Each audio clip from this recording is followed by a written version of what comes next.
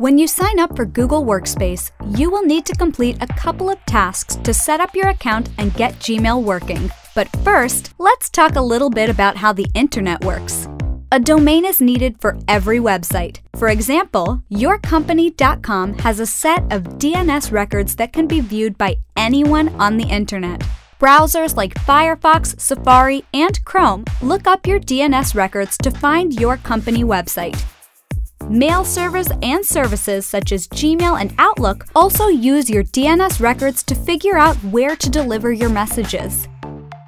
DNS records are hosted by domain registrars. This is usually the place where you bought your domain or the company that hosts your website. If someone else helped you buy a domain and set up your website, they'll probably know how to update your DNS records. If you don't know which company your domain is registered with, we'll help you figure it out later in this video. Only the owner of a domain can change its DNS records, so this is a great way to help us make sure you're the only one who signs up for Google Workspace with your domain. We've partnered with popular domain registrars to automatically create the DNS records you need to get everything working. If your registrar is one of our partners, the Google Workspace Setup tool will do most of the work for you.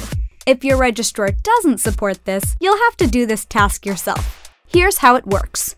We'll give you a verification code that's unique to your new Google Workspace account. You'll go to your domain registrar's website and create a new DNS record, and then paste that verification code into the new record. Once you've done that, come back to the Workspace Setup tool and tell Google to check for your verification code. Behind the scenes, the Setup tool will ask your domain registrar for your site's DNS records. Once we can see your verification code, we'll know you're the owner of your domain. We won't let anyone else use it to sign up for Google Workspace. Just like you did with the verification code, you'll need to change your MX records when you're ready to start receiving your business email in Gmail. The Setup tool will tell you everything you need to know about rerouting your messages to Gmail servers.